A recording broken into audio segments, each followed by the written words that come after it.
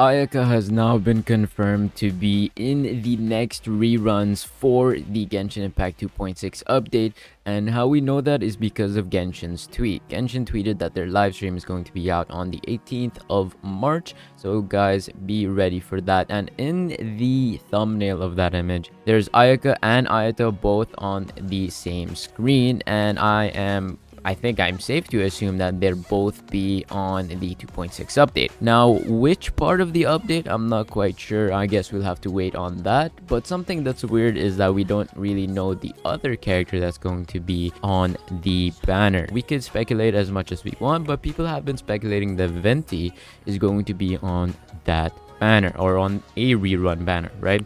So I don't know what you guys may think, but I think that's a pretty good possibility that Venti is on one of these banners. Personally, I would want Kazuha on one of these banners as much as I do want him.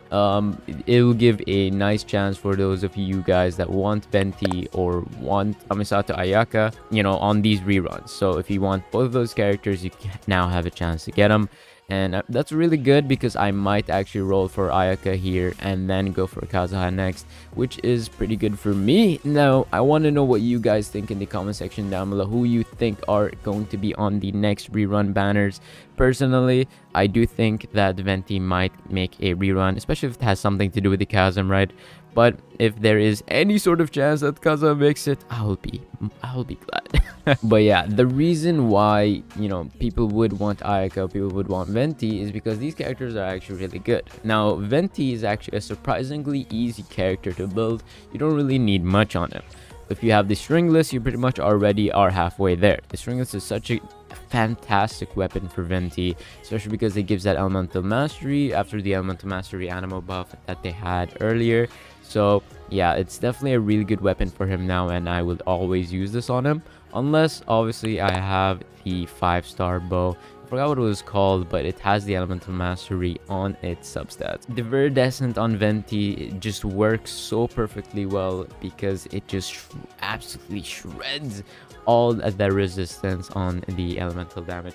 And it also swirls a lot, because you're now building Venti on elemental mastery, and because you're doing that, you're going to be swirling a lot, you're going to be getting a lot of that additional damage. Venti is one of my favorite characters in the game, and it's a little bit unfortunate that he hasn't been quite quote-unquote in the meta yet, because of, you know, just Spiral Abyss in general and not being able to collect those enemies into his black hole. But it is fine, because the Wingrand's Ode will be making a return. Maybe they'll buff him in the next patch. I have no idea. But yeah, Venti is such a great character, and I highly suggest that you guys actually get him on the next rerun. But there's also a chance for Kazuha to be coming in the patch after that. And personally, if you want for, you know, effectiveness, I would go with Kazuha. But if you guys just like Venti like me, he's definitely a great character. Kamisato Ayaka is one of my favorite characters in the game as well, and for good reason. He is so fun to play with, and her build is actually not that hard to actually get to. Now, Ayaka right now is only level 80 out of 80, because this is my AG account, and I'm only AR 45 on this. So keep that in mind. And I just really like Kamisato Ayaka in terms of her actual build. She's so easy and simple, and pretty much all you need is her ultimate ability. I know there is a lot with her, you know, with her charge attacks, with her elemental skill, all being powerful as well. But that's, in my opinion, a personal bonus.